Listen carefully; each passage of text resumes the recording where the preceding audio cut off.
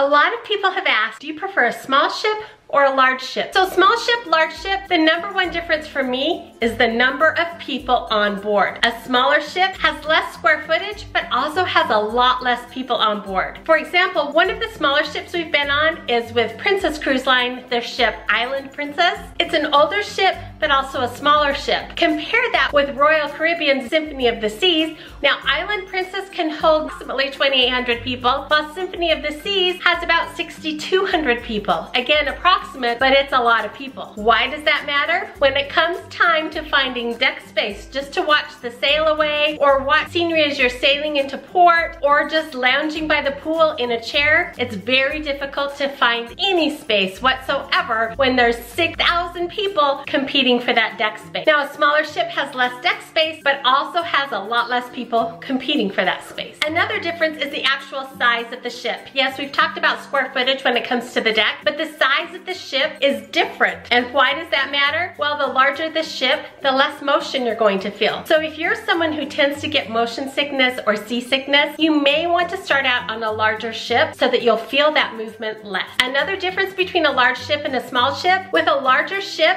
oftentimes the food options are larger because there's more space on board where they can have different little restaurants or fast food type places, where on a smaller ship, the square footage is smaller, so there's not a lot of space for those. You'll still have your main dining room and your buffet, and you'll still have some other options, but the options on a larger cruise ship are going to be more. A small ship versus a large ship for activities, oftentimes on larger ships, there's a lot more activities to choose from. We are entering a stage of life where activities aren't a big thing for us. We're more into scenery and ports of call, so the onboard activities don't matter as much to us. Now, if it was my daughter and her family, those onboard activities would mean a great deal. So it just kind of depends on the stage of your life and what you like to do. The main difference for us, some ports only allow the smaller ship to dock there. One of the main ones is Sitka, Alaska. Only the smaller ships can stop in Sitka, and yet that is one of our favorite places to stop when we're cruising to Alaska. So keep these tips in mind when you're deciding on a cruise line and also a cruise ship. Thanks so much for watching, and we'll see you next time.